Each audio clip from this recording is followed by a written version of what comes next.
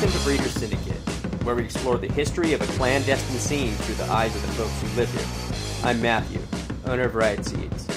I'll occasionally be joined by my co-host Not So Dog, breeder and grower from Mendocino. Welcome to the underground.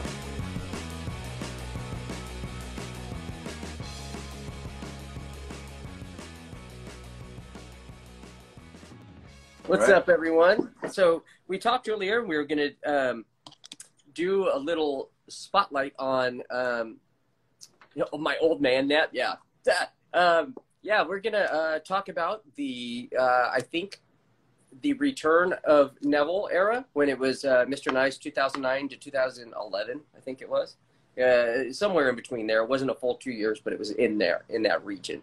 So yeah. We also thought too that maybe we could do a little question and answer. Oh yeah. Matt's a lot better at reading comments and does a lot more cultivating over there than I do. So yeah.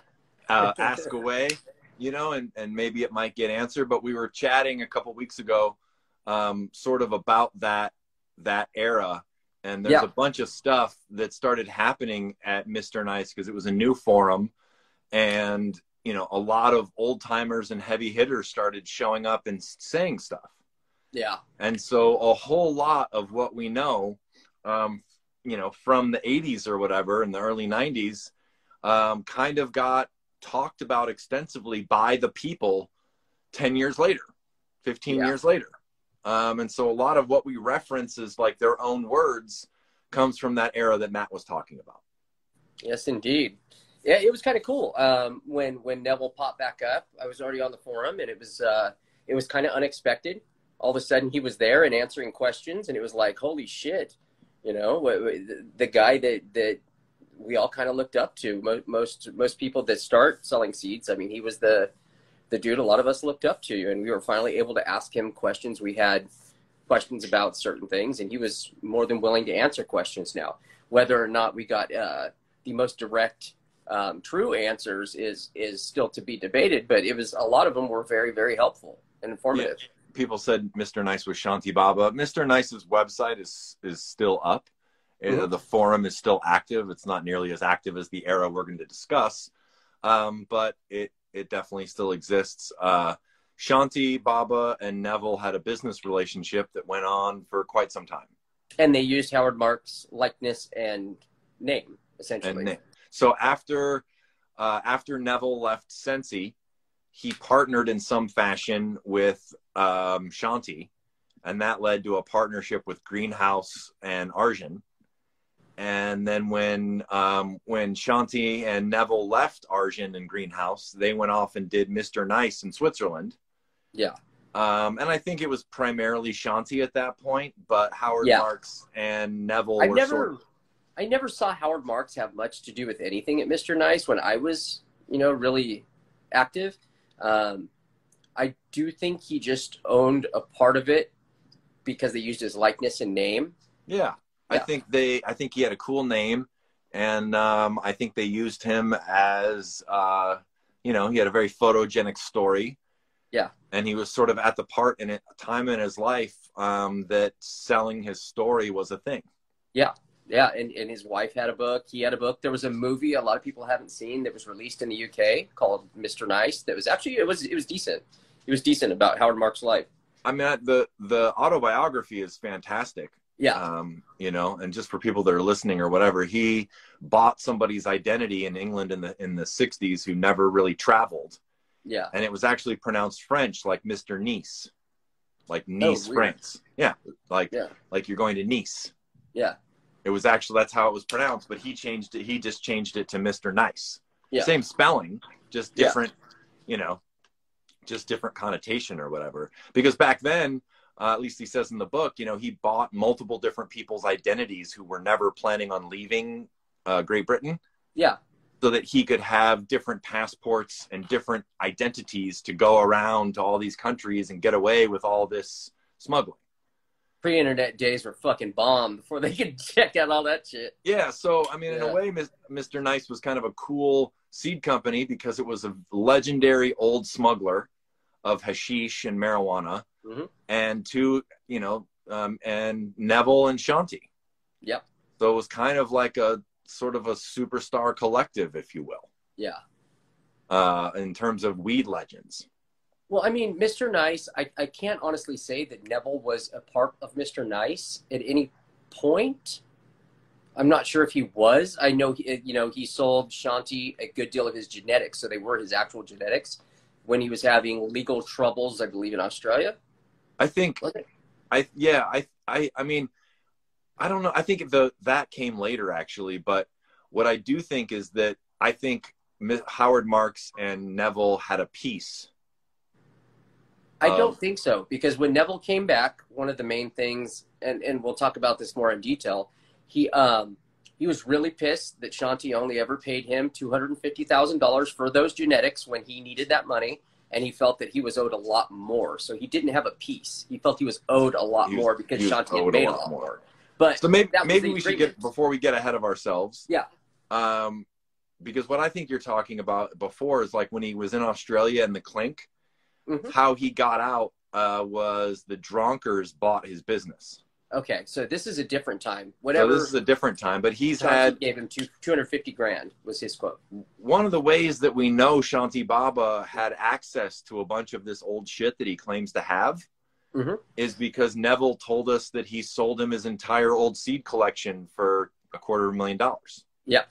Yep. So it's verification. A lot of people claim they have old things, but how they got them, the chain of command, the chain of custody is a little suspect. A little dubious. Yeah. Shanti, for all of his claims, his origin story is phenomenal. Yeah. Yeah. We know that he at least had access to these genetics at one time to use. Yeah. And so the question is more of how many of them does he still have? Yes.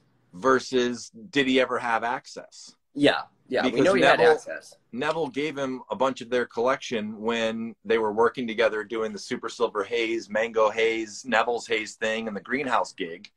Yeah. And then at some point he sold him his seeds, and a lot of what is sold at Mr. Nice is claimed to have come from old Nevil seed. Yes. Quite a bit of the stock. Almost all of it, except for the widow stuff, yeah. The widow stuff, and it all sort of originates from clones or old seeds from Nevil. Yeah, and it's corroborated by Nevil said that he sold them. Yep. So I think part of the problem, part of the interesting part to people is going to be what Nevil said. Yeah. Nevil is one of those people that it seems like every 5 or 6 years his life burned down. Mm-hmm. And even though he was one of the originators and everybody grows his shit. He didn't end up like Arjun or something. He didn't end up filthy rich. Before he died, yes. Yeah, exactly. I mean, technically yes, but no. For most of his life, he was not. I mean, I'm sure Mozart looks down and thinks how many other people made money off his music. Without a doubt. Yeah. But he died a pauper in a dirt grave, Yeah. But Nevil was pissed that he felt like he started the movement. And he's the one that exploded the Dutch scene. Yes. And he ended up going to prison and being chased by the DEA and having all these issues. And everybody else was profiting off things hugely that he wasn't. Yeah. And so instead of him ending up being like, a Ford or a Henry Ford type of thing, I mean, actually it's more like this. It's like he was the Tesla, not Edison. Yes, exactly. And so, he did a ton of stuff and we're all indebted to him in various ways. But, there's the Sensi era and the greenhouse era and the Mr. Nice era. And, he had a lot of issues. Yeah. But what was cool is that when Mr. Nice set up his forum, when Shanti set up the forum, there was a bunch of forums at the time, obviously. Yeah. Matt can speak to them more than I can. Mm-hmm. But what happened is when Nevil decided I'm going to come out of the shadows and start answering questions on only Mr. Nice's forum. Yes. Then that basically did this thing where all of a sudden, all this stuff we've been debating forever, you could fucking ask him. The part that I found the most interesting, and because like some of this is missing now, like a lot of the back and forth, was during this time when he popped up, it was almost a a gang war between the Icy Maggers that were like Sam the Skunk Man. Oh, for sure, yes. Positive. I was gonna bring that up. That basically, like, an enormous amount of old timers started popping up at Mr. Nice and adding color and adding depth and corroboration to various stories. Mm-hmm. But then there was a camp there was like the Nevil camp at Mr. Mm-hmm. Nice, and there was like the Dave Watson, Sam Skunkman thing at ICMAC. Yes. And they took pot shots at each other.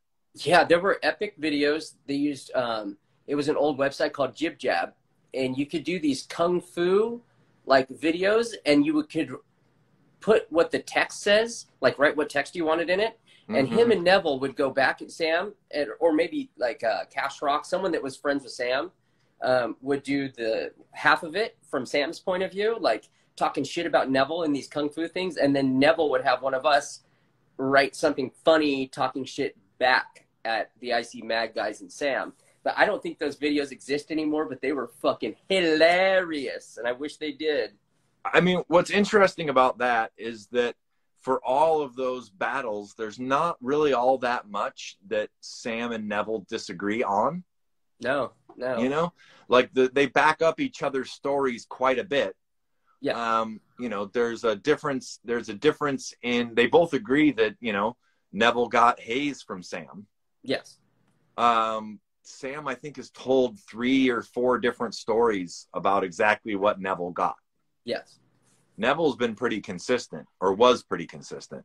Yeah. And what had happened. He had one version and he just kind of stuck to it. Yeah. He was pretty good at, like, if he had a version, he stuck to it. Whether it was true or not, he fucking stuck to that shit. I mean, it becomes hard. It's like and one of the reasons why we wanted to chat about this is because it relates to so much different stuff today. And it was one of those rare times where, you know, Matt and I and friends and stuff, we still refer back to tons of those posts. Yeah.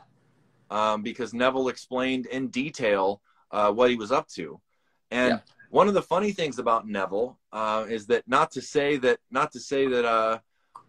he always told the truth or anything like that, but because he was first, he was a lot more open than almost anyone. Yeah. At just saying not only what his hybrids were, but who he got them from and how. Yeah. Where after Nevil, everybody started to clam up and mysteries of even what it was. Yeah. And where they got whatever they used from.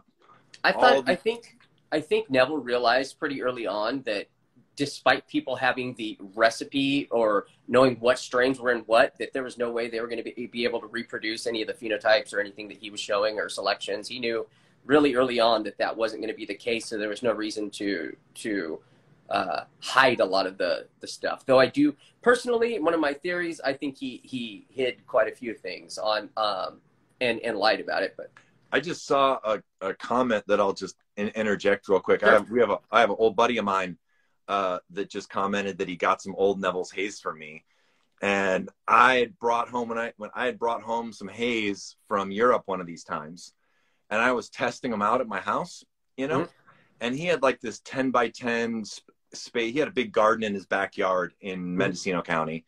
But he had this space that was unused, and he was like, dude, you want to give me some heads? I just have this space. I got this section of the bed I didn't fill in. You want to give me some head? That's nice of him. I gave him like 4 or 5 of these haze plants, right, in July. Yeah. Okay, now you got to realize, like, the whole back of the thing is full of 6-foot-tall sour diesels, all kinds of different strains, big bushy strains, been in there for a couple of months. And I gave him like 4 clones this big. Well, fast forward 2.5 months, and these things are 4 feet above the top of his fence. They took up the whole 10 by 10. I think he ended up cutting them down around Thanksgiving, and they weren't done. It was killer weed, though, even though it needed probably another 2 or 3 weeks. But we tried out these 4 little clones, and they turned into this ginormous jungle weed. Yeah, that went everywhere. It was pretty intense. Yeah, that Acapulco Cold Chem D that I had, it was one of those ones you could flower as a seedling, and it would be fucking 8-9 feet tall, just candelabra style. I mean, it was funny too, because like the way his backyard went, it like sloped down, and so you really could never see anything, even if he grew huge plants back there. Yeah. And then I came over and there's like these giant branches poking up over the fence where you'd never seen them before. Yeah. But it just got to the point where that thing it was growing 8 inches a day in every direction. Yeah. And so it just like exponentially, like, you know. Yeah, that shit's wild to watch how quick it can grow. It was. And so, so what, you know, one of the things is that when we talk like about when we did a bunch of the podcasts on like the Nevil era and the seed bank era, yeah, a lot of what we say, you know, comes from that later time, nuance and stuff that Nevil answered. Yeah. The questions, you know, at the Mr. Nice era. And so that also did things where it brought some people out of the woodwork, like some pretty big people in Europe were commenting on it. And Ortega popped in and started commenting on what he had given Nevil and what Nevil had given him. And so all of a sudden you're watching a bunch of these like old school legends that started it. Yeah. And they're chatting back and forth about what they did for each other. Yep. And what's amazing with that is you always wonder when you only have one person telling a story, you know, how do you corroborate it? How do you make sure it's true? How do you weed out the bullshit? Yep. You know, and then all of a sudden you get 2 or 3 people talking about the same thing and you know who they all are. And you're like, okay, well, that's, you know, yeah, it's probably about as good as you're going to get, you know? So, yeah, so Nevil just openly discussed all the parentage of all his strains. He didn't really have any mystery strains. Yeah. And he discussed how and where he got all the breeding material. And he was probably the last person to do that. Yeah. Yeah. Because to this day, like some of the second round of stuff, you know, like TH seeds or Sirius seeds or, you know, some of those kind of people, there's still mysteries that 25 years later, we have no idea what the parents were or where they got them from. Paradise Seeds. Why won't you tell us? Yeah. They're one of the worst for it. I love their stuff. All the second wave, Nevil was just like, like to the point where like we confirmed that, you know, he went back to America and he got G13 and the Pacific Northwest hash plant from 2 grower friends of Jorge Cervantes. Yeah. And he paid $500 for them. Yep. You know, our buddy Greg, who old Marine, who you know, Matt interviewed. You know, they laid out the NL story back and forth. You know, pretty big time, and cleared up a bunch of that. So it's like, oh, I got the Northern Lights from this guy. I got these 2 cuts from this guy. I got this from over here. I got these things from Sam Skunkman, and here's the crosses of all. Yeah. And so it made it pretty cool for historians or whatever to try to figure out. People just asked about the mango and the SSH. We can talk about that, but it made it really cool to figure all that stuff out because he gave the layers where all the second wave of Amsterdam seed banks, it was all mystery. Yeah, for the most part. Yeah, they would rarely tell you what the parents were. They would rarely tell you the origins of the parents. It was like, here's the strain name. Here's what it looks like. Here's our description. That's all you know. Yeah. And there's stuff like AK-47 or Kali Mist or like you said, Paradise, Sensi Star. Yeah. There's a bunch of stuff where you're just like, oh, you still have no idea. Yeah. 30 years, 25, 30 years on, and you're still even parentage or where they got it or who they got it from or what it was. Bubblegum, same kind of thing. Same kind of thing. Yeah. You know, THC, same kind of thing. There was various things. They basically just said headies from America. Yeah. But, you know, THCs, people, Adam and Simon from Sirius and Tony from Sag Martha, they all worked under Nevil for a time. And none of them ever have admitted that they got anything from Nevil and used it in their own work ever. Yeah. It sounds like they probably should have. I would think so. You would think that they did it, but they won't. They don't say. Yeah, I don't remember. I mean, Dunn might now go back and say certain things, but he's not the most consistent. No, you know, but they just it was more like they just decided that secret sauce was best. Yeah. Yeah. And from then on, the you know, the pulling the wool over your eyes about strains became ingrained in cannabis, and being open was rare. Yeah. So it's kind of a treat to be able to just talk about all this Nevil stuff, and he just laid out what it all was. Yeah. Now, sadly, like with the rename game, there's a ton of Nevil work and a bunch of our modern shit, but it all goes by different names. Yeah. Yeah. So you just have no idea. Yeah. You can trace some of it back and you can make guesses. Right? Yeah, you can make some educated guesses, but that's about all we got in some of them. Yeah. I know there was stuff that he would look at and he'd be like, oh, yeah, that's my XYZ, you know, like of modern strains. And he would say what he thought it was. But, I mean, even for him, it was a guess at that point. At that point, yeah. And so, you know, and during this, I should say during this era, I was starting to have kids and stuff like that. This is like a really active era for Matt. And so you were messaging a bunch with Nevil. You were actually, you know, so not only would he answer things publicly on forums that anybody could log in and see, but he was actually pretty active in communication via email and DM through those forums then. Yeah. And so any number of people had a bunch of private conversations that revealed more info. Yeah. Yeah. A few of us were really, we gained what you would, I would assume would be a friendship, but it didn't really work out that way. But a few people were able to ask him detailed questions and he would respond. He had a really shitty connection out in Australia as far as his modem. So the amount that he could pop up and talk was very minimal. And it was always frustrating for him. That's something I remember greatly. But there were also, you know, like when one of these dudes comes back out of nowhere and everybody wants something from them, you know, a lot of other people showed up that were other seed breeders that wanted a piece of it. You know, they wanted a piece of him. So you had people like Charles Scott showing up from Reefer Man. Reefer Man, you know? yeah. And that was a big part of what happened and the falling out of Nevil and his disappearance. And then we had our good friend Kenga Tiva. He probably worked with them closer than any of us out in Australia. He worked with them hands-on. And he was doing a lot of the actual hands-on breeding and creation of strains while Nevil wasn't doing as much that, but directing more from his area. But I do know that Nevil was doing some work with his son on a few different things, including a G13 line. Isn't it Kenga that provided us with the one picture of the Hayes C male that we think is legit?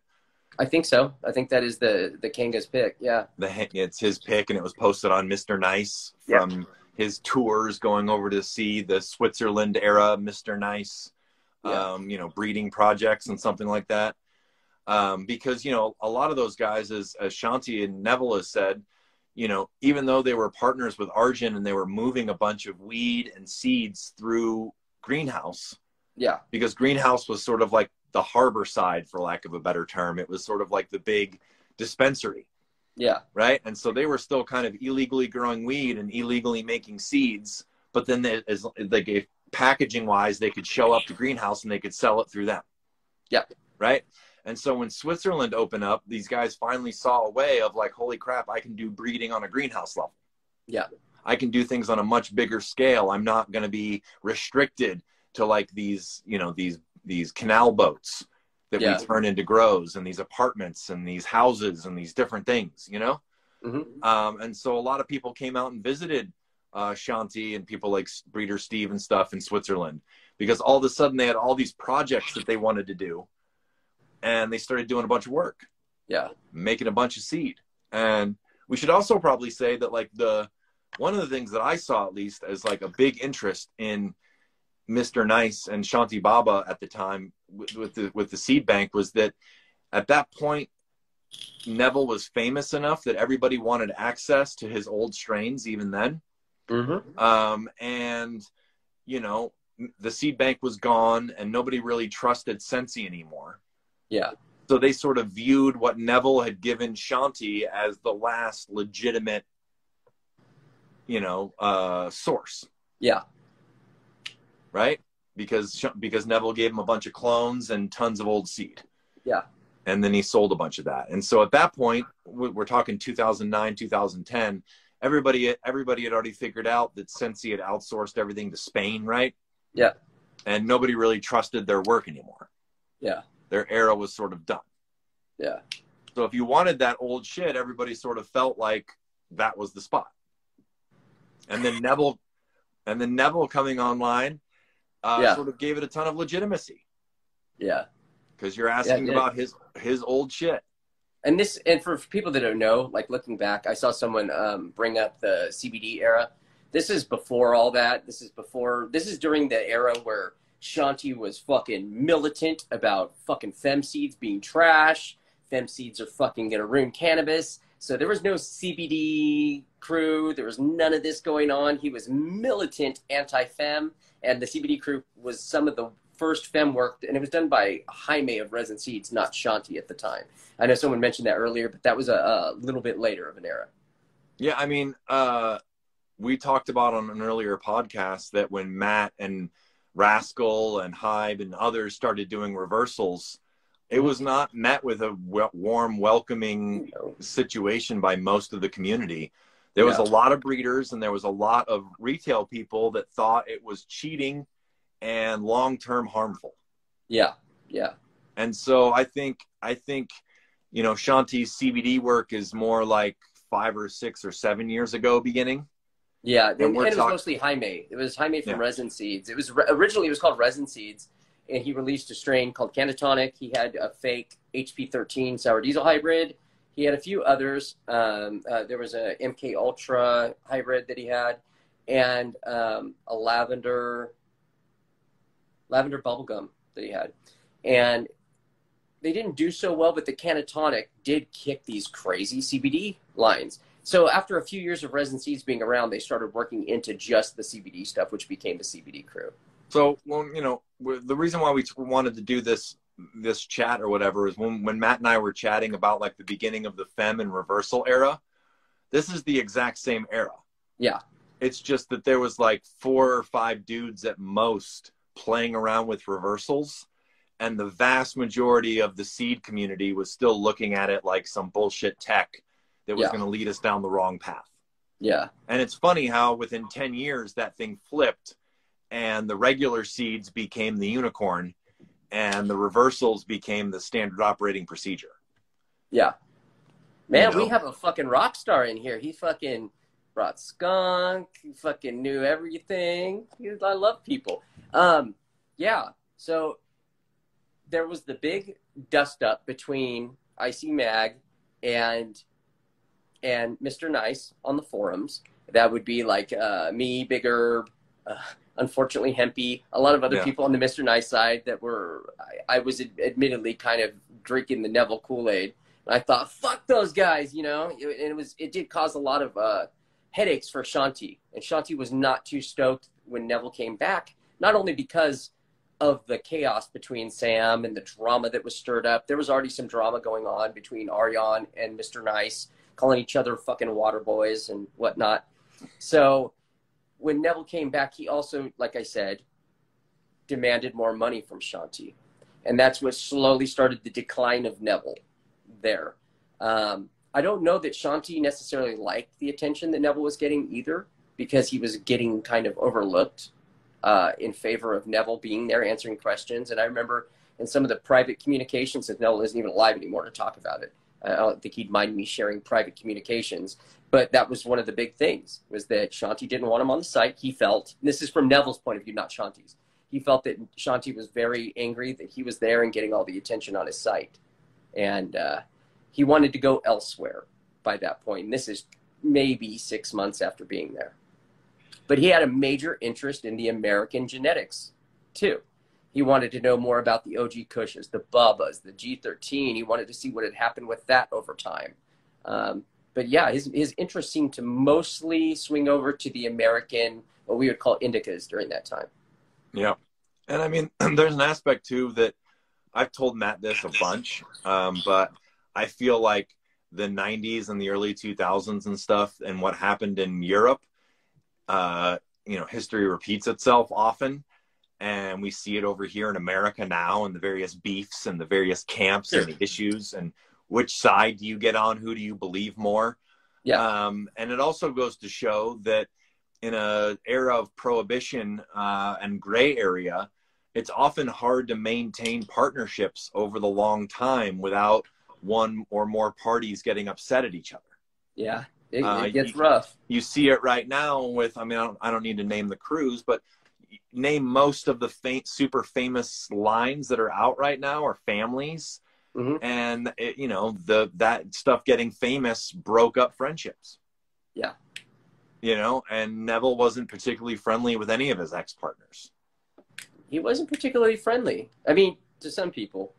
But it just depended. I really felt like he was friendly to people that he felt could take him further in what he was interested in, if that makes sense. The Dutch, I've said this a ton too, but the Dutch have a very different approach than Americans to marijuana. They are much, much, much more money and business oriented. Yeah. You know, and, you know, Americans have kind of like a hobbyist weed nerd approach, at least with some people. Yeah. Nevil was a blend of the two, and that Nevil did give a shit. And Nevil did love weed, but he also was Dutch and had a massive strain of that. Like, he wanted money. They wanted rep. Yeah. He was an early proponent of, if you're using my shit, you should give me credit and money. Yes. And like I said, he had the deal with Shanti for $250,000. He gave him all the strains. He came back X amount of years later and said, wait, this motherfucker made more than I thought he was going to make. He owes me money. And and this is not from Shanti's side. This is from Nevil's side. Nevil came to me and said, what do you think about this? This is the amount of money I got. I think I deserve more money, don't you? And I'm like, well, fine. So by that point, you know, I mean, I had a couple conversations with Nevil, nothing super deep or as extensive as you did, but my general sense from what friends of his told me is that he felt like he broke barriers and went to jail for it. And then Ben and Alan Dronkers got rich off his company. Yeah. Right.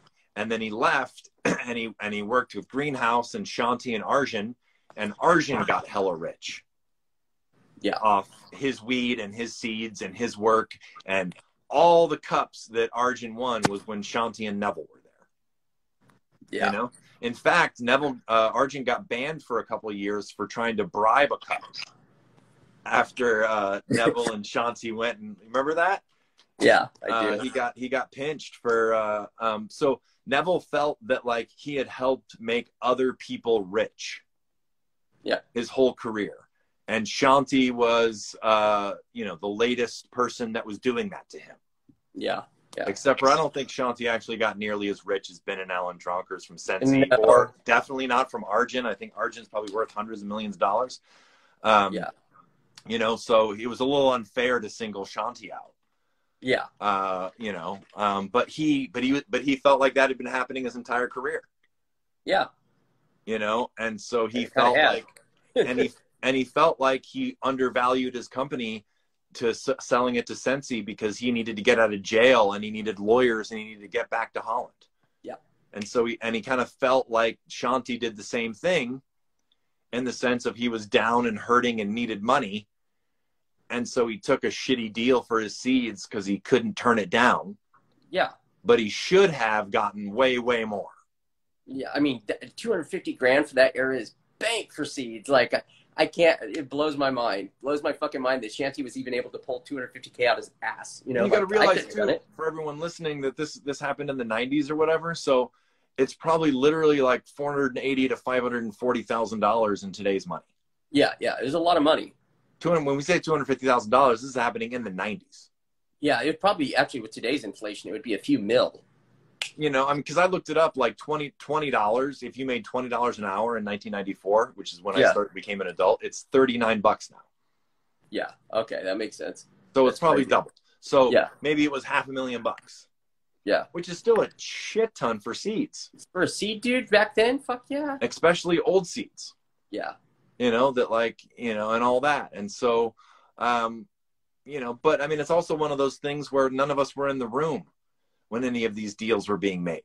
So it's hard to know if Nevil was sour grapes or he got worked. Yeah. From the way he told it, it sounded like he was sour grapes. And like and at the time I liked him a lot, but even from his point of view, listening to him, it sounded like you are fucking entitled, dude. What the fuck?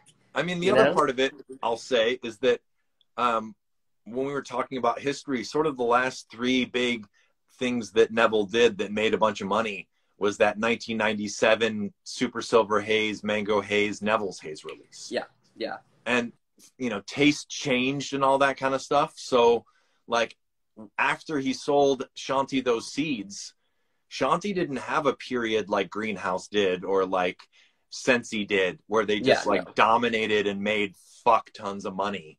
Yeah. He didn't really have that because there's so many more people were in it. There was so many more Canadians doing it. There was like a bustling North American scene hitting everywhere. It was just as that was taking off. The North American scene had just started booming during that era. So, I mean, you know, Sensi, you know, when the Dronkers bought it from them, they got 10 years of dominance. Yeah. Greenhouse, it made Greenhouse the place to visit in Amsterdam. Yeah. Arjun and his family and all that, they made so much money by winning all those cups by buying all those cups. Yeah. Well, no, I mean, they had the White family and they had fucking all that Haze shit from Nevil and Shanti. So they won with White Widow and with Peacemaker and with Super Silver Haze and with, you know, I mean, I know you're smiling, but it's just like, that probably was some of the better weed over there. Oh, I'm sure. I mean, Barney's Farm, they were taking turns buying the cups. So, yeah. You know, and all that. And so, you know, people don't know this, but we could get into some more depth on that. So, like, some of the various beefs that people might have interest in, because, you know, the big issue between Nevil and Sam, at least as far as I interpret it, is twofold. One, they argued over the exact haze that Nevil got, right? Yeah. And two, you know, Nevil thought he was a shady American that had ties to the government that fucked Nevil over. Yeah, so I'll go over this one, and I'm going to preface this because I know Mr. Watson has been upset with me even bringing it up. So I will preface this. This is Nevil's story. Everything I've researched has shown it not to be correct, as best I can tell. I mean, there's no definitive thing saying someone's not a snitch. The way Nevil recounted it was that when Sam went over, I'm not even gonna say his real name, when Sam went over to Amsterdam, he went over and he was always there with the DEA handler. Granted, the DEA is not supposed to function outside of the United States, but this is the story I was told, that he had a DEA handler. Everybody knew who his DEA handler was. And Nevil's quote was, he was called Sam because of Uncle Sam, because he was a government worker. That they said they gave him the nickname, which we also know is probably not true. But yeah, he said that that Sam went over there. He was the first person and only person to get the Dutch government's approval to grow cannabis, if I remember correctly. Which he was resented for greatly by everyone. Exactly. Because it was an American getting the licensing. And Nevil basically said the only reason he got it was because of the DEA handler, and the DEA wanted to make money in Amsterdam and control the cannabis. You know, it's very, very conspiratorial and a theory, but there's been no proof to any of that that I can tell. And there's an aspect to it where, you know, when I first started going over to Amsterdam and really started getting to know some of these people, or friends of theirs or whatever, is that it became quite evident, just like today in today's cannabis world, that there was camps of friends over there and they all didn't get along and they had differing stories and beefs over origins. Yeah. You know, so Nevil's version of the Haze story is that he got, you know, a bunch of bulk seed from Sam, including Skunk One. And then he paid a bunch of money for a bunch of old seed from, you know, he said it was 15 years old at the time he got it, from 70-ish. And out of thousands and thousands of seeds, he got maybe 8 or 10 to pop. Yeah. And that's, from those seeds, is all the breeding that he did and all that. Yeah. And Sam has said that he gave him seeds that he made while in Amsterdam. Mm-hmm. He said he only gave him clones and the shittier clones. He's had a few different stories of what he's told Nevil that he's written down like at various forums. Yeah. So he said that he gave, because Sam did go over there and make open pollinations and reproductions of haze. Yeah. And he says that everyone over there got those reproductions and no one got original seed. Yes. But Wernerd at Posy and Carell at SSC and Nevil all say they got seed from America. Yes. From Sam. Sam, directly. Yeah. Before he had gotten a house, before he'd gotten set up, before anything. Yeah. That he was selling seeds to make money to get himself started over there. Let me answer this one. McCormick speaks really favorable of Sam. Is that because he knows or because he's got a hold of some of those skunk and NL seeds? Well, Sam had nothing to do with the NL seeds. McCormick's very favorable because it's just what he does. They've been friends for a long time. And, you know, and I mentioned that and stuff. And so, you know, a lot of the stuff that Todd sells is stuff that Sam has sold through others for a long time. That never got stopped being sold. That never, yeah. I mean, like he claims Ancient Skunk One and Durban and this and that and Hayes. And, you know, Sam has never wanted to sell directly to the public. So he's always wholesaled to people like SSSC or Nevil or the Flying Dutchman or Seedsman or, you know, because it's legal to buy a kilo of or kilos of seed directly in Holland at the time. Yeah. It was legal to do wholesale seeds within Holland. Yeah. And so he just never got involved with retail. And so Todd sells the same stuff that you could get from Seedsman, that you could get from the Flying Dutchman, that you could get from any number of different sources. And so the sourcing is legit, but he tries to make it seem like they're ancient and rare and they've never before been released when, as Matt said, they've literally been constantly available forever. It always blows my mind every time someone resells Skunk One as something new. That's all I'll say on it. I mean, granted, Skunk One is obviously a very desirable plant. It's in a lot of strains. It's in almost every strain ever.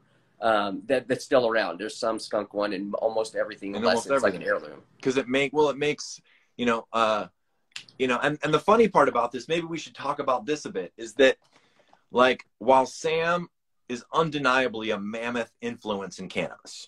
Yeah. And Nevil is also undeniably a mammoth influence in cannabis.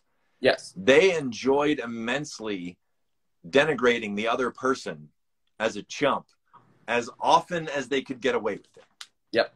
You know, and so you really couldn't take what they said about each other. It was like really hard because they disliked each other so much. And someone asked earlier about the Afghani one. Why did Nevil hate it so much? Well, Nevil said that he thought it was a boring, dull, boring high, no flavor. And there's corroboration of this. I mean, like, remember when in High Times, when the connoisseur went and visited Rob, his friend, yes.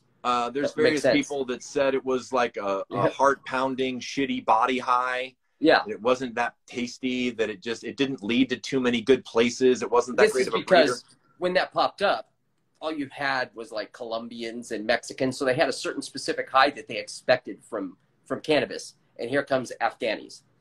And it is much different than the Dutch are used to, any of them. Yeah, you know, and I mean, the Afghani one, I mean, is, you know, it's Mel Frank's weed, really.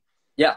You know, the Afghani and the Durban that Sam took to Holland was directly from Mel Frank.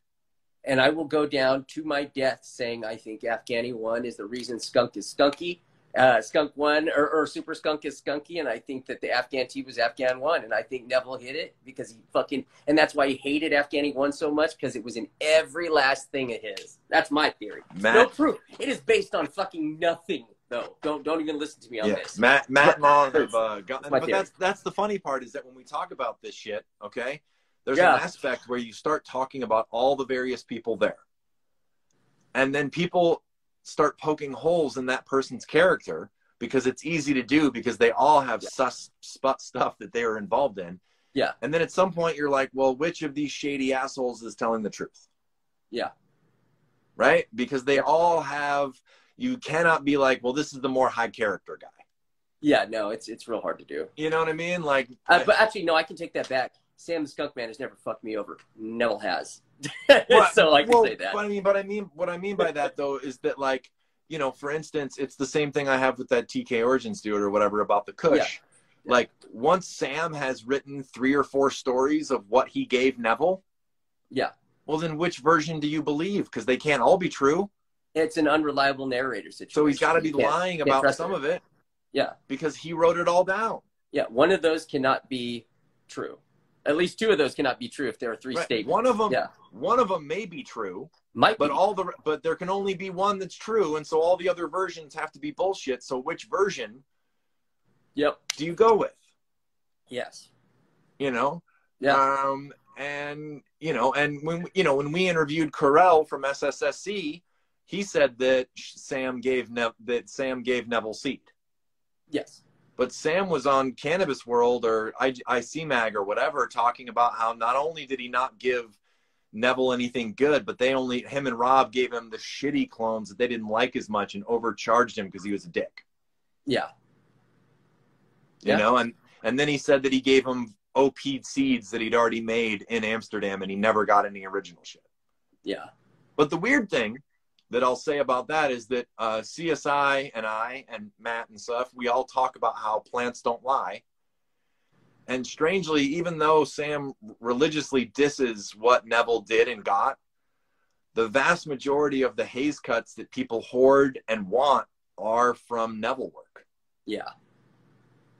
You're not finding a lot of good stuff in any of the Positronics haze, Sam haze, direct stuff, or even the Carell stuff. I mean, there's not a lot of keepers in America of any of this stuff, you know? No. And so all the stuff you talk about, all the NL5 haze versions, all the, most people's haze that they know of is some hybrid of Nevil's. I always wondered why Sam never truly worked haze, being that he was the source for it and he only ever released it in OPs and stuff. It's the most baffling thing ever. Yeah. Because, and Matt and I chat about this too, where it's like, we have some friends that firmly believe Sam everything.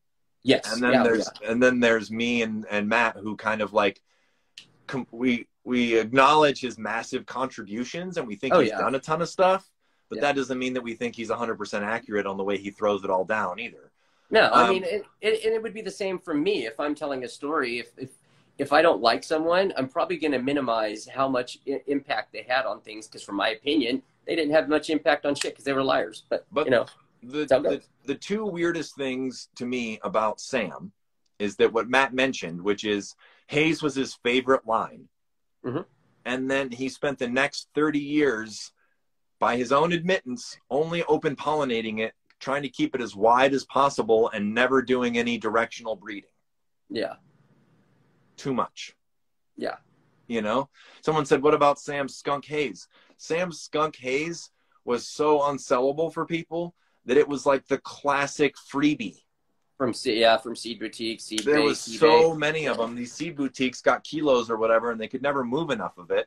So if you bought seeds in the earlier mid-2000s, chances you were going to get freebies of skunk haze. Or skunk tie haze. Or the thunk. Yeah. That's what they called it, the thunk. And I'm not dissing it. I'm just saying that like it just wasn't what people were buying, and so there was way too much of it. And so they gave a bunch of it away. Someone asked about Connoisseur's genetics doing in the UK with Nevil's old work. I don't know that Connoisseur, he wasn't around. Connoisseur was not around hanging out with us when Nevil came back. He wasn't in the conversation. I don't know where his sourcing comes from on his Nevil stuff, so I can't really comment on that. I can just say he wasn't a part of our crew, and he wasn't before that either. So I don't know where he fits in the equation. You'd have to ask him. So, I mean, but basically what it boils down to, I'll say this about him or anyone else, is that most people, when they start their own haze lines, they get hybrids from Nevil, like, maybe not directly from him, but some kind of clone only. Yeah. Or they got seed. Like, for instance, Soma, his haze work was based off some G13 by Haze A seed that Nevil gave him. Yeah. And he found a male, and that male was the start of his seeds. Yeah. Nevil felt like the Collie Mist and a lot of other sativas in Holland were all based off his haze work, mm-hmm. and they just didn't want to admit it. Yeah. They didn't want to say it was just his. Yeah. But, all the NL5 haze, all the PIF, all the SSH, all the Mango haze, all the Nevil's haze, Amnesia, all that, it's all from cuts Nevil selected and crossed. Yeah. You know, and then people took that stuff and did what they wanted with it. And so I know that Connoisseur or whatever, he claims he has some old cuts that were floating around Europe. And he's got, you know, Matt was talking about some of the stuff that Congabito was helping Nevil with. Mm-hmm. Some Kingativa. Yeah, sorry. But, you know, he was doing a bunch of that. What was it? It was like Neville's Haze. Mullumbimby Madness, stuff like that. He was doing some hybrids because Nevil was basically interested in the Grail project. Yeah. Which was we were all working on that. Trying to get a fire haze line, but he felt the haze genetics were too narrow.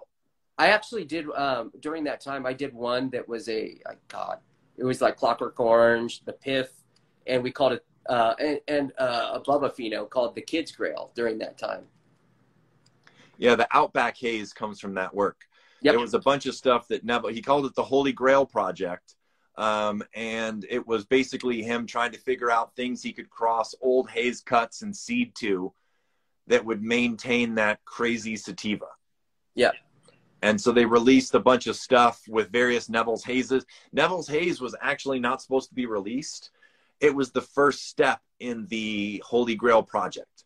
Yes. It was them taking an A5 and crossing it to the C dad and getting both hazes in one plant. Yeah. And it just so happens they found this crazy pheno and decided to release seeds. You know? Yeah.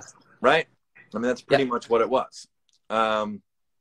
But there was, you know, so yeah, I mean, he would have various partners at various times. Shanti was doing things. Shanti actually has, I think, something he calls Grail Haze, you know, right now on his site. You know, he's got, I haven't looked. He's got a couple new haze projects of things that him and Nevil were working on, and he just decided to release, you know, and I think it's all from that same general era when they were crossing various sativas to each other and seeing what was going to pop up, you know? Yeah. I don't think it's anything more than that, really. It's just super, you know, super equatorial, probably. Yeah. Someone's asking about Ingemar de Shaman's haze. You know, I never got to run that, but I did grow some of Ingemar de Shaman's other stuff, like the Purple Widow. And all I can say is that stuff does not do well in California indoor. It is I have never seen anything herm so bad and autoflower so reliably than Ingemar de Shaman's work grown in the U.S. It might not do that over there. It might be acclimated for outdoor Amsterdam, but over here it did not do well. Yeah, and I mean, a lot of those haze things, it's like they do phenomenal outdoor, like those ones I gave my buddy, but you know, almost none of us live near the equator. Yeah, that's the problem. So you're going to have a hard time finishing any of it. Yeah, I didn't take the time to acclimate them at the time. I didn't even know what acclimating was when I grew them. So there was no me trying to grow a clone of it. And also it was autoflowering, so you couldn't take clones of it anyways. Somebody asked, do we have any hazes currently? Yeah, I mean, I have, you know, I have a Cuban black. I've got a couple other haze cuts. Fake haze. I've got the dog shit, which I view as an NL5 haze pheno.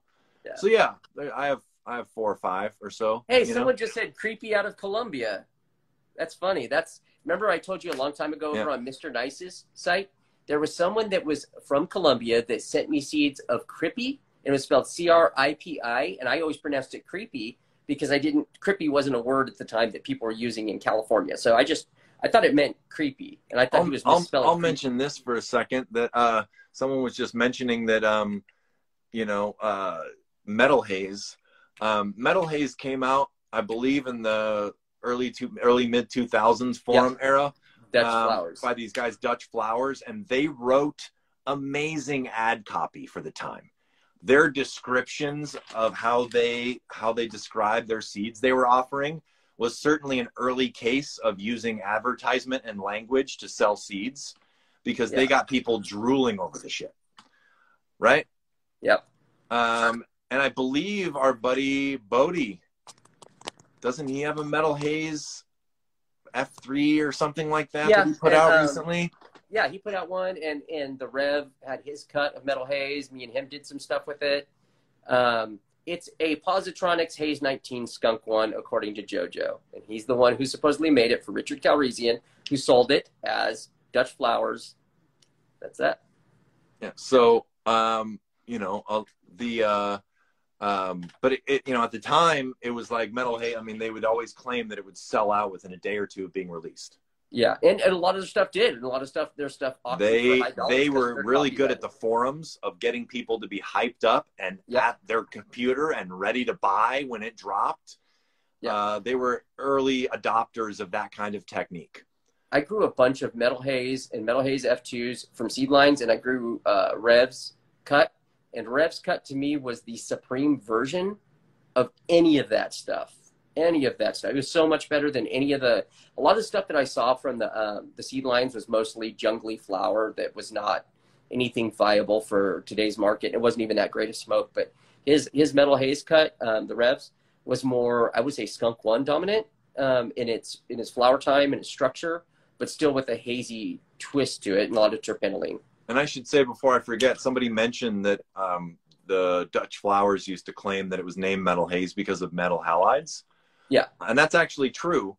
They went on and on and on about how growing their haze under metal halides brought out the equatorial aspects of the sativa because of the type of blue. And if you grew it under HPS, it wasn't going to do the same thing. Yeah, it's bullshit. It's bullshit. And, well, everything you're saying is bullshit. I'm just saying that's what they said. Yes, that's their copywriting. That's literally what they said. They said that But the original description of Positronics Haze 19 Skunk One was that it had a metallic coppery smell. Yes, and but that was of course, Dutch Flowers never ever admitted their sourcing for it. No, of course not. No, that's like this stuff all existed as a metallic haze from Positronics, but everybody kind of forgot that whole copywriting from that and just moved on. No Mercy Supply, I remember them. I don't think they sold much to the U.S. though. But yeah, people were, somebody, I don't know, hopefully the person that asked me was joining, someone said, is the C5 male still alive? And that's there's a thing called C5, but that's actually a Northern Lights 5 by C female. Yeah. And that cutting is actually in Holland, and it floats around America now. The C male, Shanti says he has it. And there's great debate amongst our crew if he still does or not. He says he has Afghan tea too. He says he has it. Yeah, the funny part about the Afghan tea part is what he says is he lost the skunk part of the super skunk. Yeah. So the male. Yeah. But I do think, because I've seen Shanti do this before with the G13 Widow, that he may be leaving out a part of the genetics and saying, yes, we have Afghan tea, but it's probably an Afghan tea hybrid like Ash or one of those. So he says that he still has the C male. We know that for years he had it. Nevil says he gave it to him. Matt's buddy posted a picture of it from the Swiss days in full flower that we have. But there's great debate amongst the crew what he has and doesn't. Are you familiar with any of the kiwi seed stuff, the Mako haze and the? No, I mean I've heard you and Crybaby and friends talk about it, but that's not one that I think Dampkring might have bought out kiwi or vice versa. I can't. It's been a while. I will say that Dampkring is my favorite. Probably it's probably the coolest coffee shop when I was going. Its ambiance, the way it was built. It had really nice weed, you know. It had really good weed, often, you know, and so I like them. Yeah. You know, I mean, I haven't been there in a long time now, so who knows? But at least back then they were the bomb. Yeah. People have their A5 and C5. People are talking about it. A5 and C5, which are both NL5 haze cuts. One uses the A dad, one uses the C dad. They're both alive in Europe and America. They're super political. So it's very hard to breed with them. It's very hard to advertise that you have them. That's been a big fucking issue. Like, I know people would like, you know, the NL5 crossed A5 and C5 or the Hawaiian Lights crossed to it. Would be nice if we could do stuff with that, but, you know, politics are politics and people are bitches. And the thing about the Dutch is that with old cuts and stuff like that, it's all business. Yeah. So if they're not making money off it and you don't have permission on it, they don't really want to give you the right to do it. Yeah. And then you'll get a bunch of crap from them over it. Definitely. You know, is kind of the way it works. You know, yeah. So, you know, but that's an issue. You know, like we don't know what Shanti still has. No, we don't. And I did try to actually make a big purchase from Shanti. Some people know about this in our crew, where I was going to buy everything he had with Afghan tea just to see what popped out of it. But he wouldn't tell me what he was going to send me and just wanted me to send him, you know, $1,000+ on a whim. And I kind of backed off from it. I wish I would have, but like, you know, things are getting tight around COVID. And I was like, I don't know when I'm going to do it. I have probably like 700 seeds from Shanti that I need to pop at some point.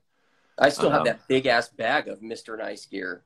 Yeah, I mean, I have, I don't know. There's like probably 10 things that I have like 70 or 80 seeds of each. Yeah.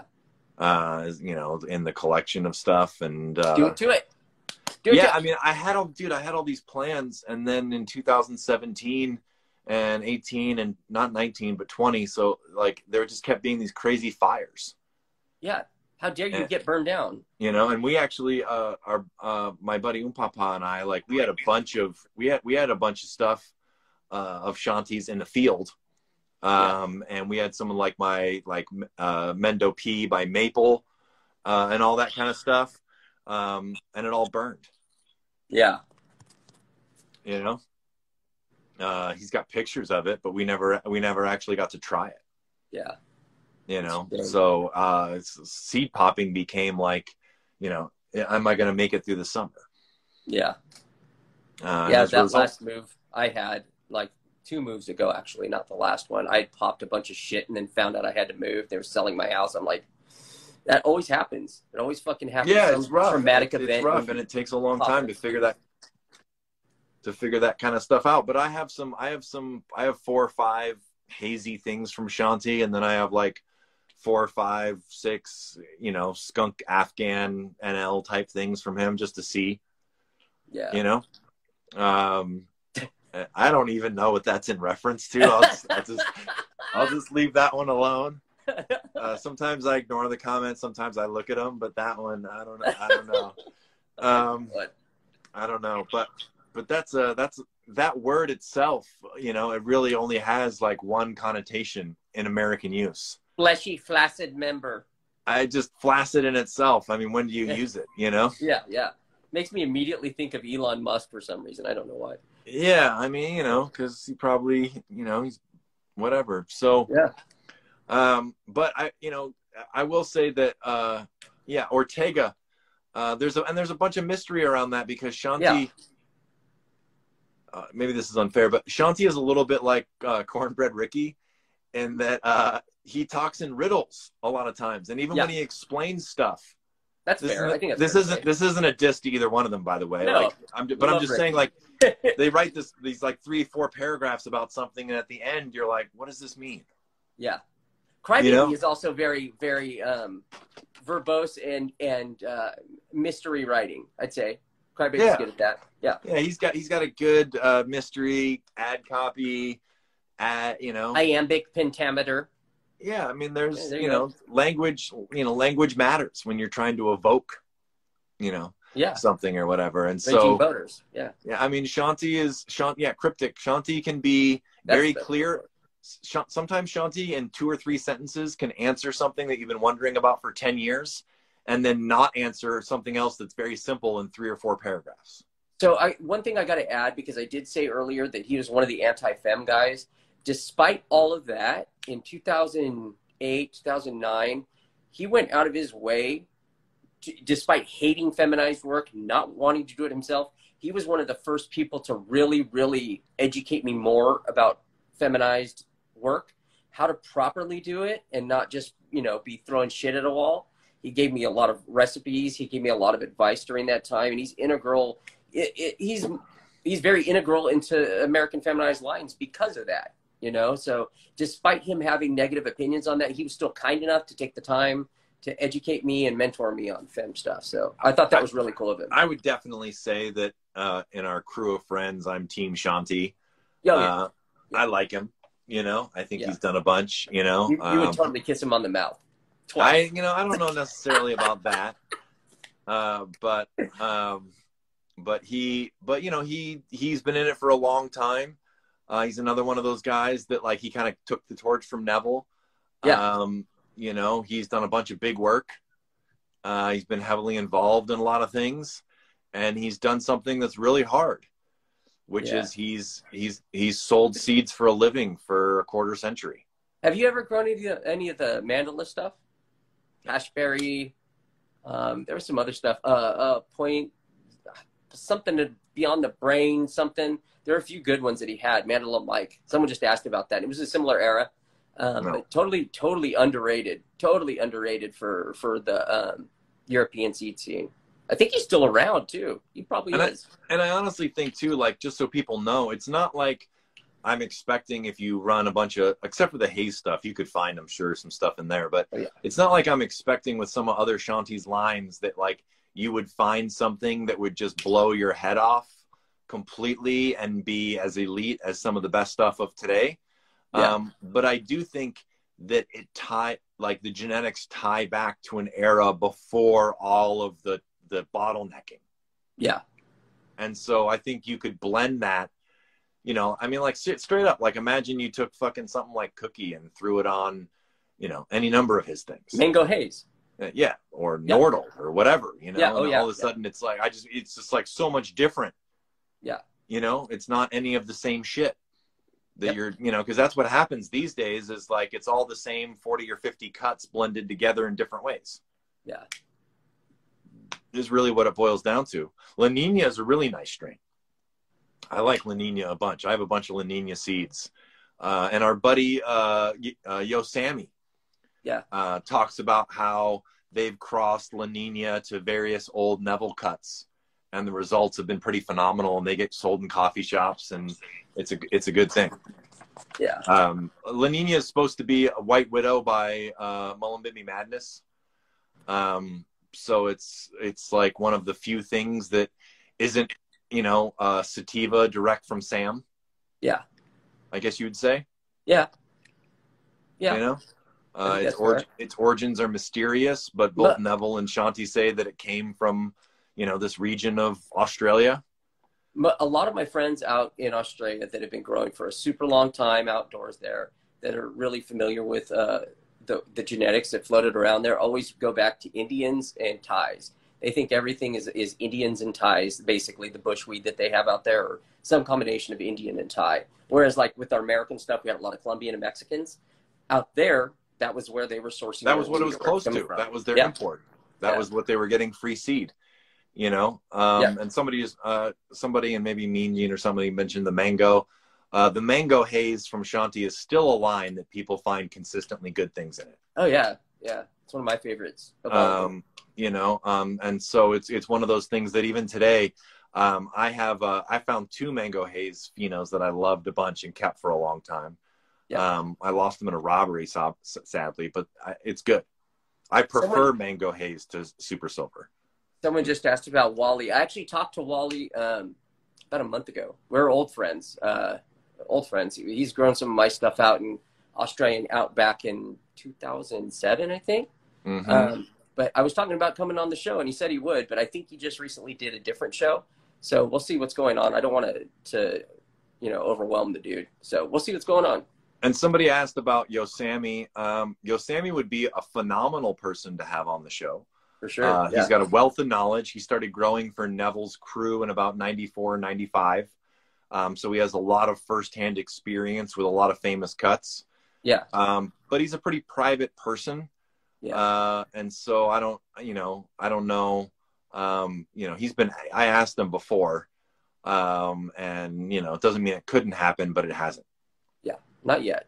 We haven't had it happen yet. It'd be cool though. I think he was very active on Mr. He was on the forums when I was. Yeah. Yeah, he was extremely active back then. And he posts on IG a bit and stuff, but as far as like showing his face and talking and going through all that mess. You know, and I totally respect people for having issues with that. Yeah, let's have Hempy on. You know, I mean, I would sooner smash my nuts in a drawer than bring on Hempy. I'm sorry. You know, in all honesty, for all the people watching, the couple hundred or something that's here, Hempy would be a great ad. I mean, he might drive us nuts, but as far as entertainment, you know, he would probably be like watching a train wreck. Yeah, I mean, at least if he talked, he wouldn't be typing and spelling, because that. Yes. Yeah, I thought I was a raging idiot even back then, but Hempy always had me beat. He was the guy to be like, bro, can you calm down a little bit? People are gonna hate you if you say that. Me saying that to someone. I mean, yes, he's crybaby. I agree. I don't know where it would go, but the entertainment value of having Hempy on. Tom Hill, you know, Tom Hill communicates. I'm still working on it. Tom Hill, it communicates with our crew. He would also be a great ad. A lot of the old timers are very, very, they're characters, you know? Yeah. They're characters. I mean, these people don't know. We actually have an interview already recorded with, what's his name? I mean, do we really want to say his name? I mean, that's okay. Well, I won't say his name, but it was a person who was one of the original owners of one of the earliest hydro shops in the Pacific Northwest. And it was highly recommended by Greg. Because he knows a ton. He was integral to the Northern Lights crew and all that stuff. But we haven't released it because some of these dudes, like, they didn't really want to talk weed more than they wanted to talk about fucking hookers. So I'll say this, right? Which is crazy. The guy talked at such a rate that I think I got 2 sentences in an hour and a half. He made Not So Quiet, if you can believe that. I couldn't talk, and Matt and I were texting each other, and we did get, I think, 1 or 2 very interesting tidbits. Like half a second of one. But it was literally like, it's no exaggeration, it was probably 30 seconds of weed talk and an hour and a half of the craziest hookers and stories from then, and cops, Trump and conspiracy theories. And I mean, it was. We may release it one day, just because he was very excited for us to release it. So why, you know, he was. I don't know. Very Do you guys have excited an to release interest it. in We it? chose to sort of protect him by not releasing it, because, you know, and it was just the thing where it was like we were sort of interested in weed history, and he was sort of interested in telling us all the wild tales of his youth. Yeah, I think he had a different opinion. Like, he thought maybe we were interviewing about his life as opposed to weed and his relation to weed. I mean, but it was also kind of like, even when you would try to steer him in the direction of talking more about weed, he would just mention it as a side and then get right back to something super kooky. Yeah. I mean, the dude was hella cool. He was fucking hilarious. So maybe we will, you know, like, I mean, I think now that we're past the Trump era and a lot of that, everybody's mad stuff, I think maybe we could release it now and it wouldn't be or maybe it would be a worse time to do it. I don't know. I mean, I don't know, dude. It just, it goes to show. Maybe we will have a poll. You can be very important in music or weed or art or this or that or whatever it might be. And outside of that, you can be a human with a wide variety of views, you know, and a lot of us have some illnesses, you know, of one kind or another. Like there's something odd about weed people, you know? But I mean, it was like, there's parts of it that are pretty risque too. Yeah. Like, you know? I say some fucked up shit and I say some off the wall homoerotic things even. And some of this shit, I was like, God, I don't know if we can put that out there. Yeah, it was definitely R-rated at certain aspects of it, you know, which is fine, you know. But that's the thing, is like, you know, there's an aspect where some of these old timers that were super involved can be tough interviews because they were kooky people when they were young. Yeah, and now they're old kooky people. Yeah, you know. And I don't want him to get canceled over it or anything fucking crazy, because that can happen, you know, like if people think that he said something too extreme. But I think it's fun. And like, the dude was an important part of that Pacific Northwest history. There's no doubt about that. He was there. I mean, He even was a part of Operation Green Merchant and Oh, got wrapped up in it. He was definitely involved in tons of shit. Getting him to talk about any specifics, was tough. Yeah. You know, I mean, we was basically like, we were the audience. Yeah. Oh yeah. And it was we weren't really interviewing him. It was like, we were there for his monologue. I did get a few like of my really weird, where I try to keep a straight face and say something totally off the wall. I got like 2 of those in. I got 2 of those in the whole time. But yeah, somebody said Eddie Lepp was a wild interview. Eddie Lepp, I mean, I've talked about it before. He was a decent friend of mine. You know, he had huge balls, and he was also a massive egomaniac. Yeah. You know, people are complicated. You know, we have pluses and minuses. You know, Nevil was complicated. Yeah. You know, Nevil was Nevil had addictions, and Nevil had issues, and, you know, and all that type of stuff, but he also had huge balls. You'd be hard pressed to find to get a crowd of a bunch of seed makers together and find more than 10 people that aren't ex-junkies. Like, we were all fucked up, most of us. I'm one of the 10. Yeah, I know. You're one of the very few. One of the very few. But that was, you can thank Dead Tour for that. Yeah, yeah. Because I got to see what even like successful junkies looked like. Yeah. And I was all, whoa. Yeah. That's intense. Being a functional junkie is a real thing. In the sense, what I mean by functional is like the dude that I was traveling with, he just made so much money. Yeah. That he never had to do any of the shit that people like. He made plenty of money. Yeah. He could easily afford his habit. So you just got to see it from the perspective of like, what does it do to you? Yeah. He didn't really have to hustle or lie or cheat or this or that or anything like that. That wasn't his thing. Yeah. You know, but when he ran out, that shit hurts. That shit hurts. You know, painful feeling. That's unbelievable. and the amount, and the crazy part about it is that to go from like flopping like a fish and sweating and vomiting and pooping and, you know, fever and all this different stuff. And then somebody shows up and takes care of him. And he's like, let's get some tacos. Yeah. 5 minutes later. He pops out. He's like, I'm going to wash my face. Let's go get some food. Yeah. And he just spent 2 hours in the hotel, like in, you know, unbelievable misery. Yeah. I can relate. That shit sucks. And it's for real. Yeah. But I mean, it's also true that a lot of that addiction and stuff was super common up in Mendo and Humboldt and all that, because it's dark and rainy in the winter. Yeah. And especially back in the day, people got lonely. You know, and they had a lot of money because, you know, weed sold for a lot back then. So there was a lot of people that started out as back to the landers and ended up, you know, addicted to opiates or cocaine or this or that or whatever else because they were bored in winter. Yeah. I mean, even when I started my career as a fuck up, like everybody during that time wasn't just selling weed, at least out of our group, nobody was just selling weed.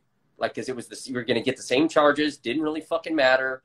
If you were selling weed, you might as well be selling everything because other stuff made more money than weed. So it was around. It was common during that time. But I mean, what's interesting about that is not to diss Nevil on it or anything like that, but what's weird is that Nevil, being a hardcore junkie, is actually what brought him to Amsterdam.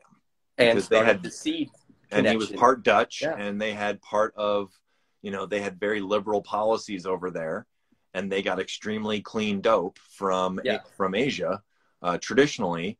And so he went there to be a junkie.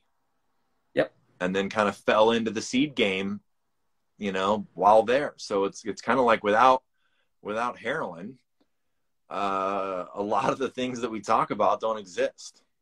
Yeah, I think it was Clyde that told me that Nevil got,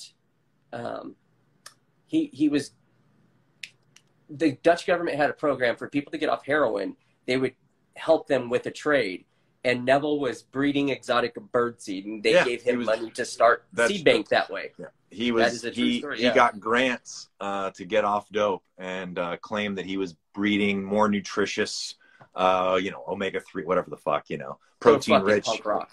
You know, and he took that money and he used it to start the seed bank, which is super punk rock, you know. Let the government pay for your fucking dope happened to be gone, But and a lot of the pictures in those old seed catalogs and stuff like that are from his photo. He mentioned it, his photographer Clyde, who's still, I believe, still alive.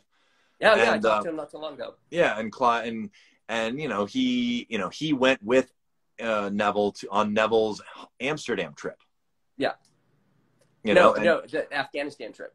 Yeah, the Afghanistan trip. And so a lot of the pictures, like in Neville's first catalog of him holding hash and him hanging out and smoking with the Afghans and stuff, that was all his photographer Clyde. And he's talked about doing an interview with us, but he also has some kind of movie deal thing with that specific story of the Afghanistan trip, so he can't legally tell it for some reason, like on a podcast. It's interesting in the sense that maybe I should tell this because it's kind of funny, but Sam, Skunkman, and Nevil both went to Afghanistan at different times, and they both have some pretty crazy stories about it. And Sam has this funny story about trying to get seeds from some of these mujahideen and some of these fighters and stuff. And there's this warlord that looked at him and basically told him that flour is for slaves and women. And real men smoked hash, and so was he a slave or a woman? And Sam got out of it by telling him he had no interest in the flour, that he agreed it was for slaves and women, but he wanted the seeds to be able to grow to make his own hashish in America. Ah, brilliant. And so the Afghan warlord decided that was fair. Yeah. And then made him smoke a bunch of hash with him to prove that he wasn't a bitch, essentially. Yeah. And then Nevil has a story, and Clyde has backed it up, of going over there and having to negotiate with literal mujahideen warlords, and they had a bunch of American money, and were they going to get killed, or are they going to get robbed? And the story coming from Clyde and Nevil, that is one of the best stories ever, especially the one that wasn't published. There's one that's out there that is part of the movie script that people have seen, but he told me the stuff that wasn't in that, and it sounds like a fucking nightmare. Like he was overdosed, dying inside of this little tiny hut, and he had people trying to get in to kill them. Like they wanted to kill them because they thought they were Americans with money. So they wanted to fucking kill them. So this is a funny story about that, right? Is that in a weird way, when we just talked about how without heroin, Nevil never would have been to Amsterdam. Mm-hmm. When Nevil went over there to get seeds, the Afghanistan people were very worried about CIA and these kind of groups and stuff. And so they wanted to make sure that he wasn't a European spy. Yeah.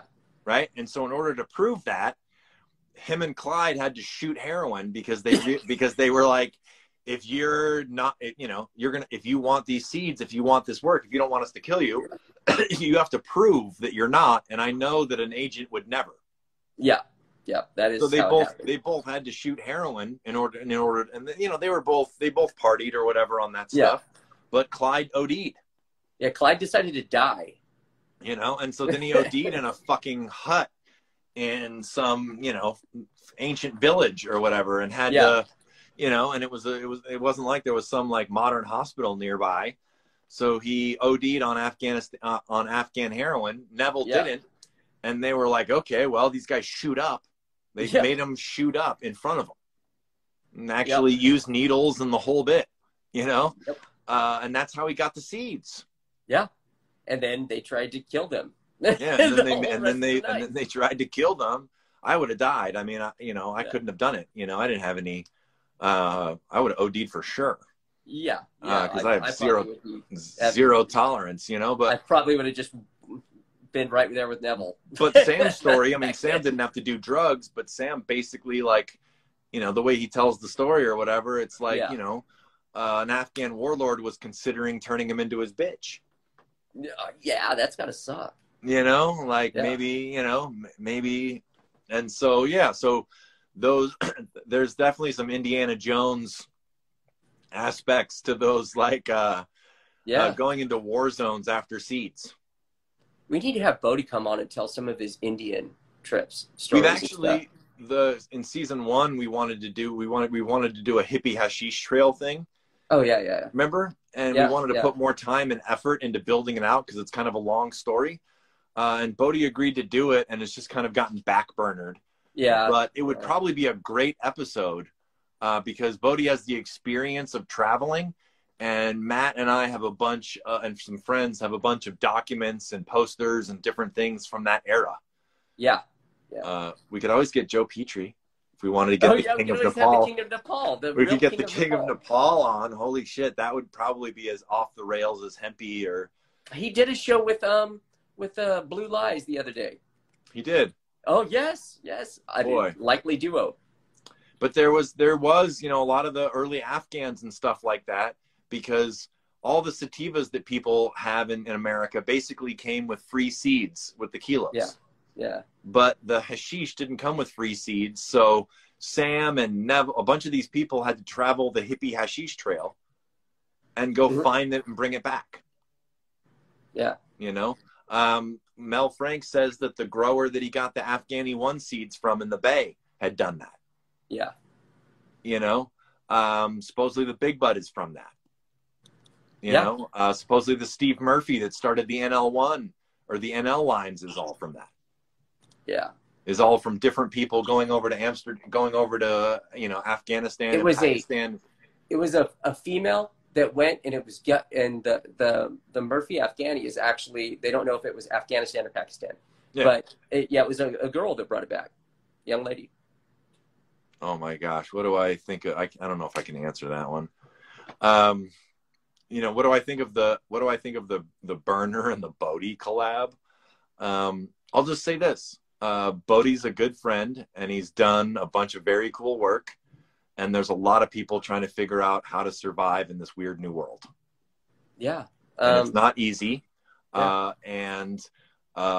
Cookies and Burner and all those people aren't breeders, and they're definitely looking to they don't know where to go, and they need help. Yeah. And they have to bring in outside help because they've had their new is sort of the same that they've had forever now, and they don't know where to go with it. And it's sort of irrelevant for Cookie to have new shit because it's like now they're a store and a clothing brand, and they're just established. Yeah. If all they had was that one Cookie explosion in 09 to 12 that produced the OGKB and the Animal and the this and the that and led to all this other shit, but Burner's a salesman. He's a rapper. They're going to need to partner with real weed people. Yeah. And Bodie's not a scumbag. No, he's a very nice guy. And I'm stoked about it because I think it's the way to influence the rest of the country, as it were, that listen to people like Cookies. You can finally push them into like better weed, and Bodie knows good weed, and he's a good person.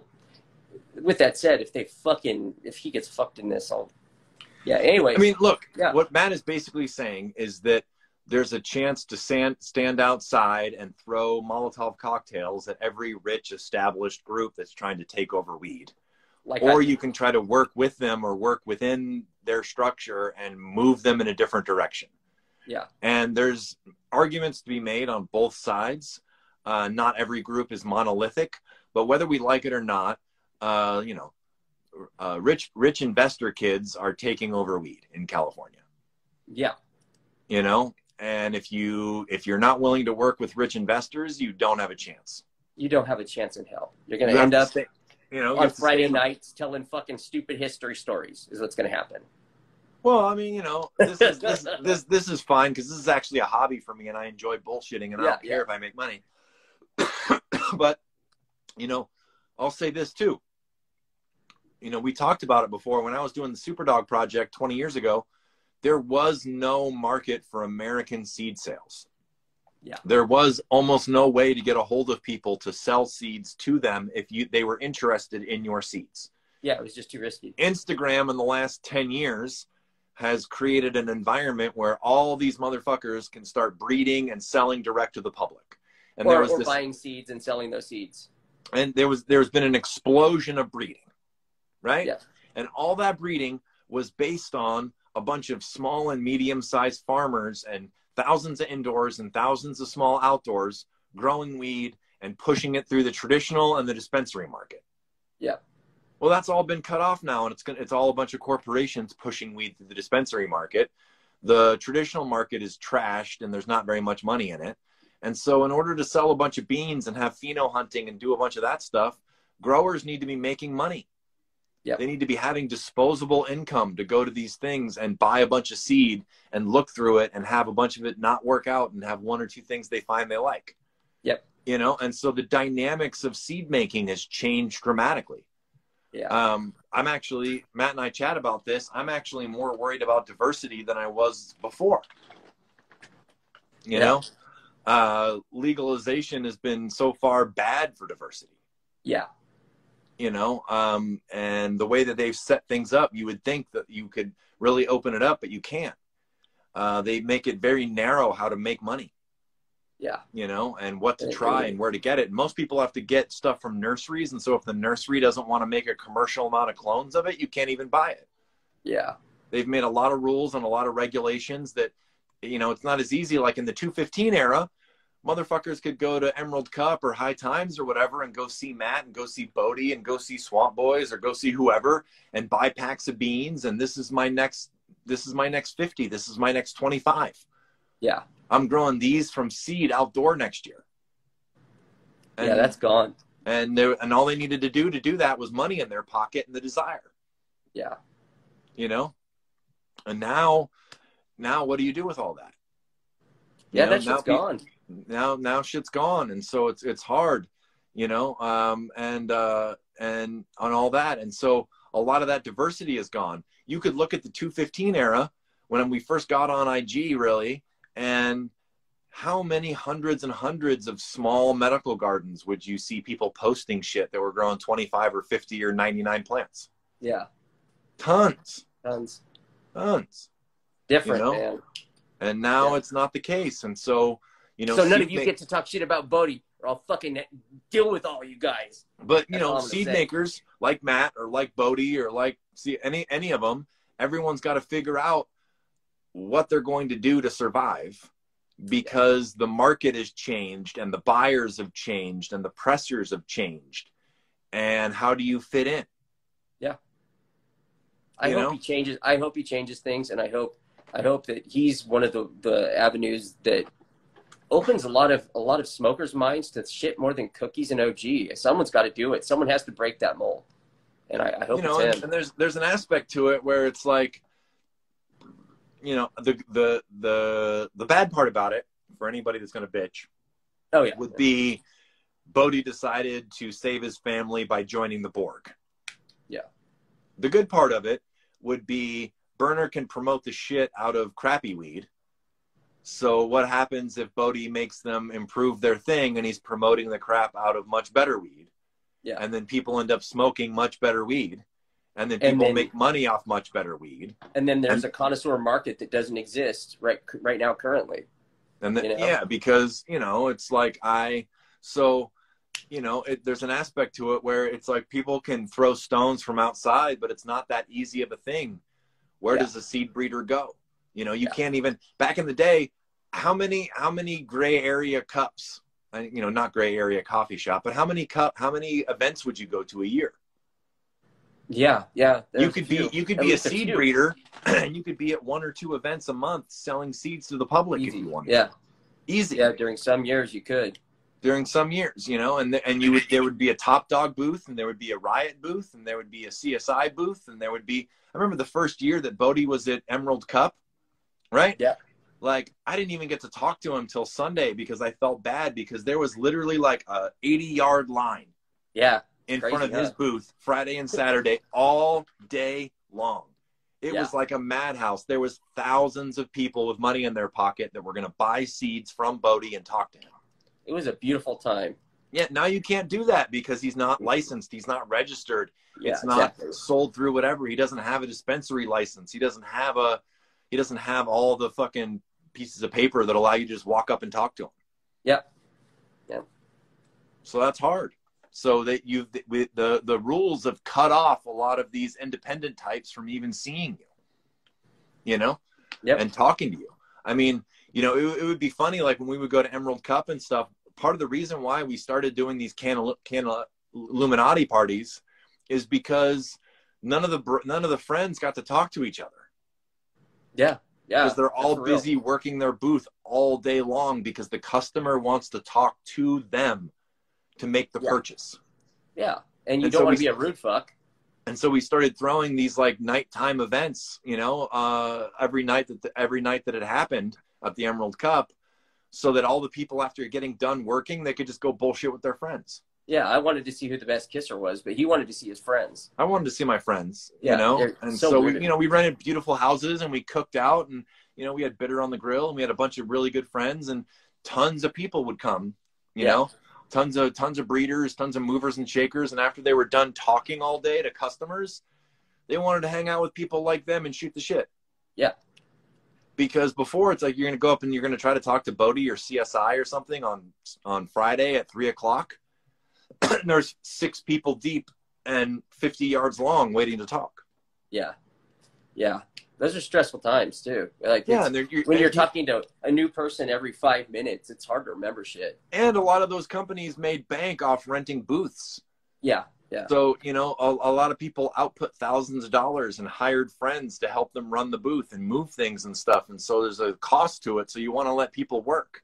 Yeah. You want to let people shake hands and shoot the shit and talk about their strains and, you know, sell as much of their stuff to the public as they could. Yeah. You know, I mean, now this year, I think at Emerald Cup, they finally did this thing where there was like a little like legacy grower section.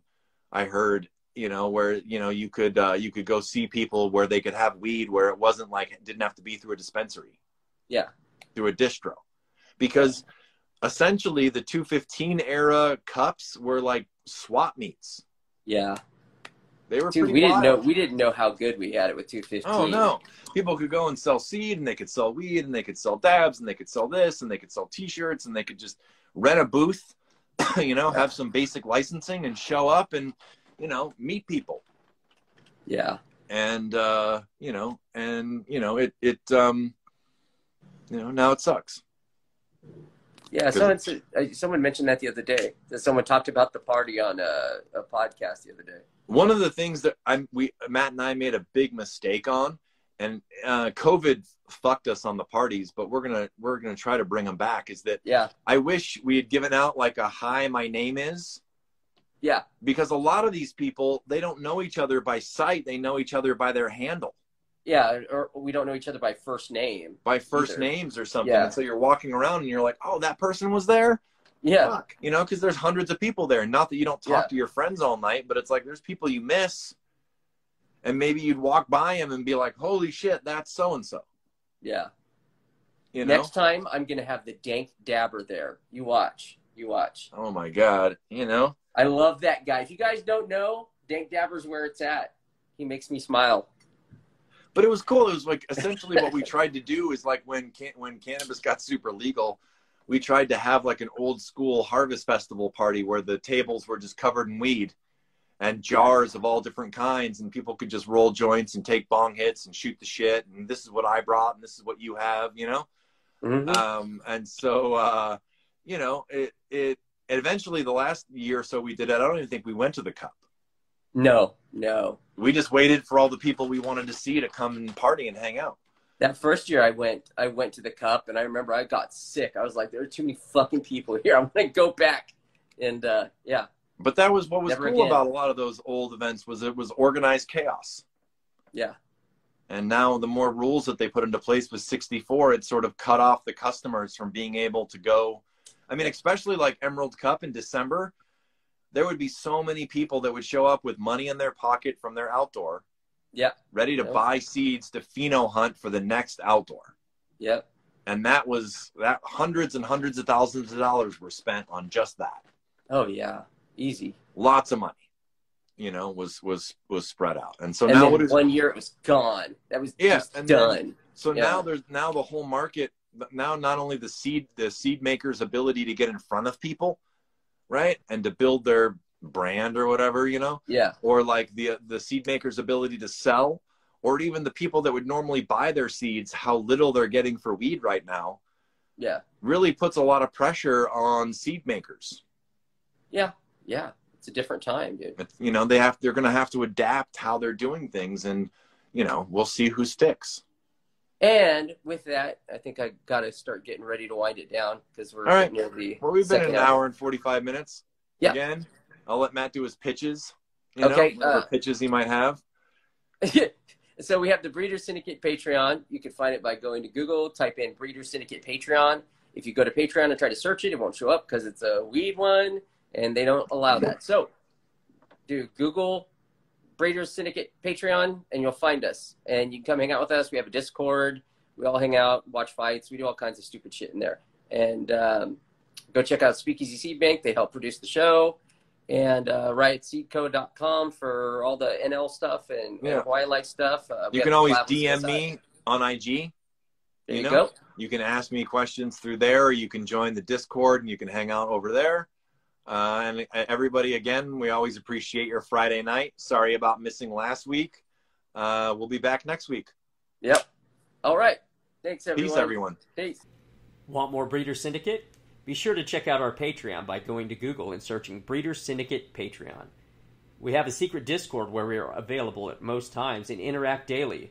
There are a lot of perks to be had there, so check it out. Need seeds? Check out riotseeds.com, where you can get our seeds and our reversal spray for making your own feminized seeds.